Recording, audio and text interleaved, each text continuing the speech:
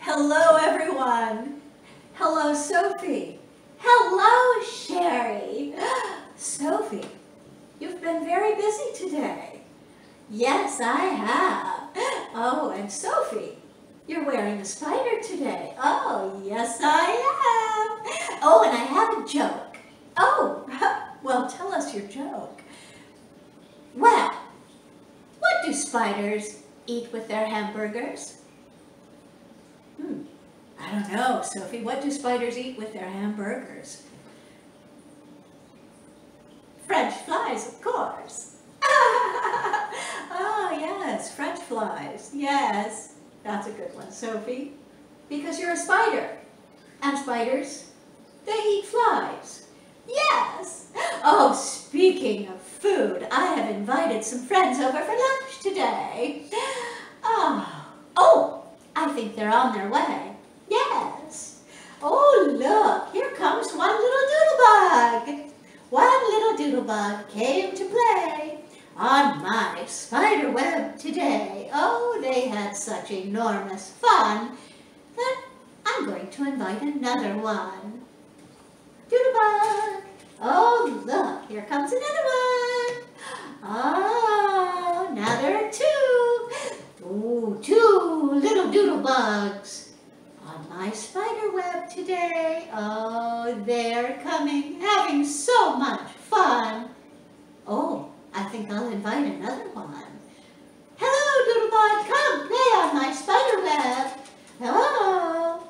Oh, now there are three little doodlebugs came to play on my spider web today.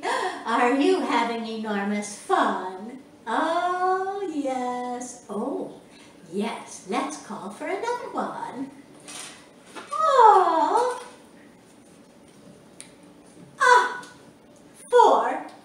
Four little doodlebugs came to play on my spider web today.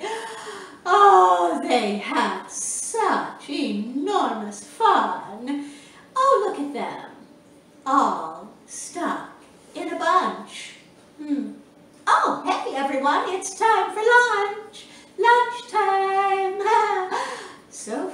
Sophie, what do you mean lunchtime? Oh. Oh, no. I mean blueberries. Yes, we have blueberries for lunch. Oh. Did you think I was going to eat doodlebugs? Oh, no. Doodlebugs adore me. We have blueberries for lunch. That's how I keep my complexion so purplicious. Oh, doodlebugs, let's play our favorite game after lunch, shall we? Oh, you have a favorite game? Yes, we'll be right back. Oh, welcome back, everyone. We had a delicious lunch, and now we are ready to play our game. Oh, let's get started. Oh, Sherri, we'll need your help. Here's how we play. We'll say, Doodlebug, Doodlebug, are you hiding under? Oh, there's a zigzag rug, a thick and thin lined rug, and a swirly rug. Oh, Doodlebug, Doodlebug, are you under the zigzag rug? Let's look. Oh, Doodlebug, you are a good hider. Let's try again. Doodlebug, Doodlebug, are you hiding under the swirly rug? Oh, let's look. Oh, I found you, Doodlebug. All right. Very shortly, Miss Maddie will be here to tell you all about how to make your very own Doodlebug and rug game. See you next time.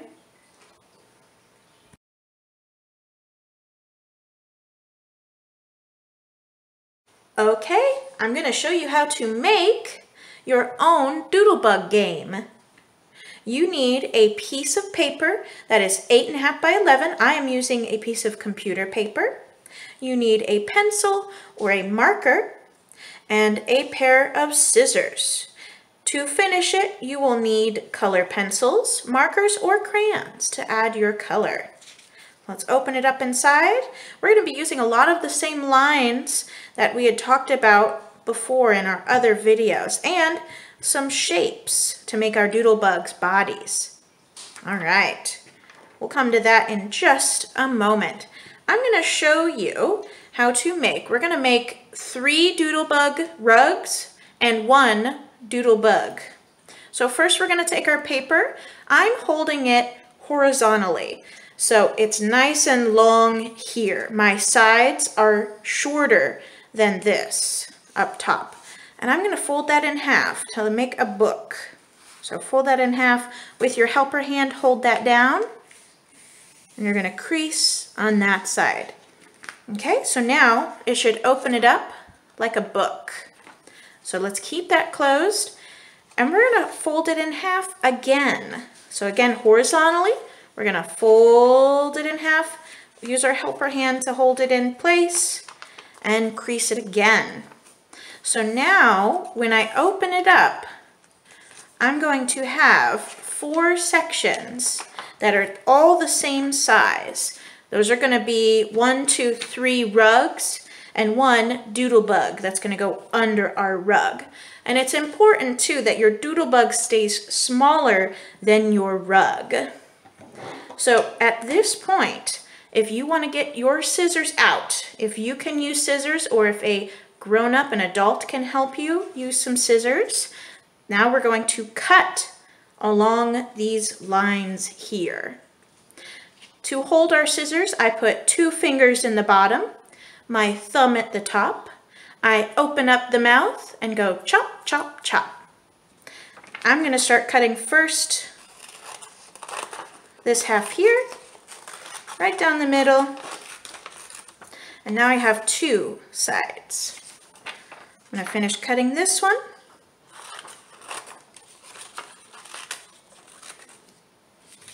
There's 2 rugs, 3 rugs, and my Doodlebug paper. So I'm going to take my Doodlebug paper and put that aside for now, and let's look at our lines. So for our lines, like our other rugs, and I have them here to show you, I used a variety of lines and colors. This one has more warm colors, this one has more cool colors, and this one's just a fun, colorful mix of lines. So you can do really whatever you would like with these. You can make a mermaid rug, you can make a heart pattern rug. Let's see, I'm going to do a heart pattern rug. So a pattern is a term for something in art where you have a repeating shape, line, or design. So if I have 3 hearts on top, I want to have 3 more hearts all the way down. Hopefully of all the same size, but a little variety is okay. So here is my heart shape rug, and I'll work some more on that in just a moment. I'll put that over here, cover up our Doodlebug. I'm going to make a wavy rug, our wavy line rug.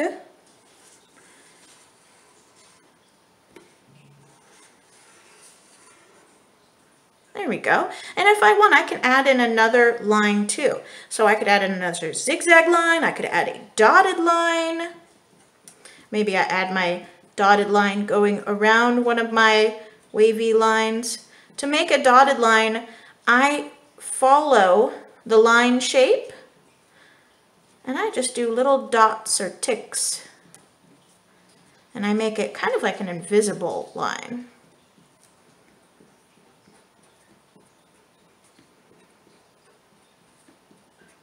There we go.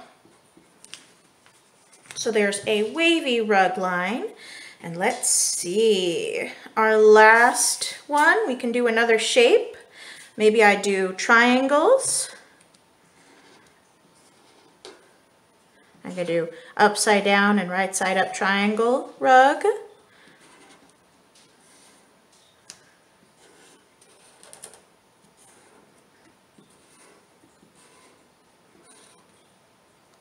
Maybe I'll add in some diagonal lines for fun. This is all up to you. You make your own pattern. You can make it a symmetrical pattern. You can make it asymmetrical. So maybe I do a swirl on this side and maybe I do a heart on this side. So now it's more of a asymmetrical pattern. So I'm going to put our rugs to the side for just a moment and I'm going to show you how to do our Doodlebug.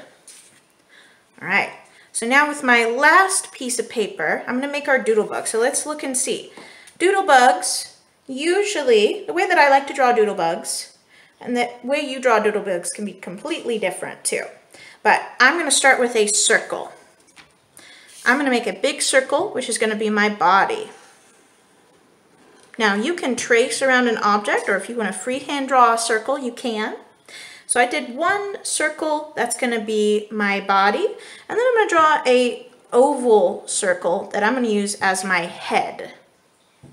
Now Doodlebug antennas, just like our Doodlebugs up here, they can be straight, they can be curly. I'm going to do this one, some curly Doodlebug antenna. And my eyes for my Doodlebug, I like to do them on the sides with some more of those little circles that connect to my oval. With my feet, I can do straight lines.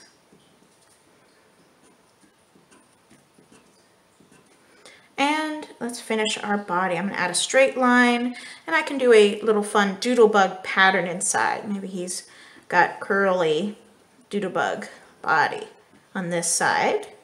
And maybe it's zigzaggy on this side, real funky bug.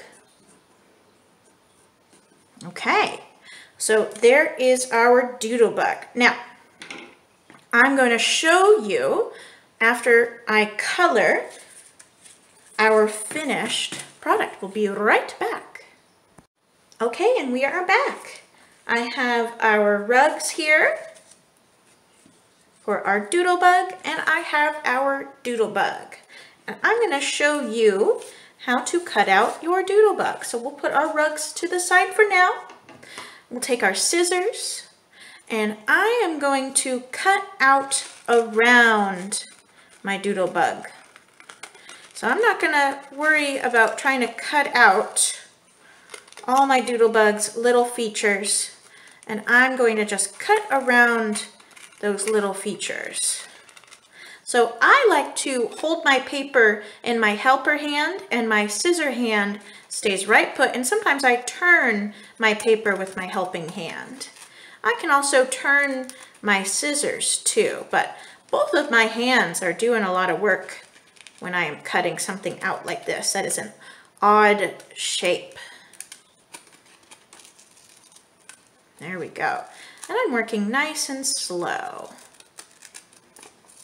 Whoops, and go around, and there we go.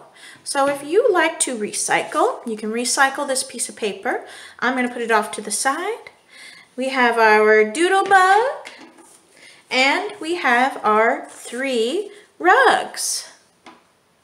And there are all of our finished bugs and rugs. If you enjoyed this, please, we'd love to hear from you. You can send us an email at lundquiststorytimeandart@gmail.com. You can also, if you post any pictures online, we have hashtags that are in our About Me and in our video description. Thank you so much!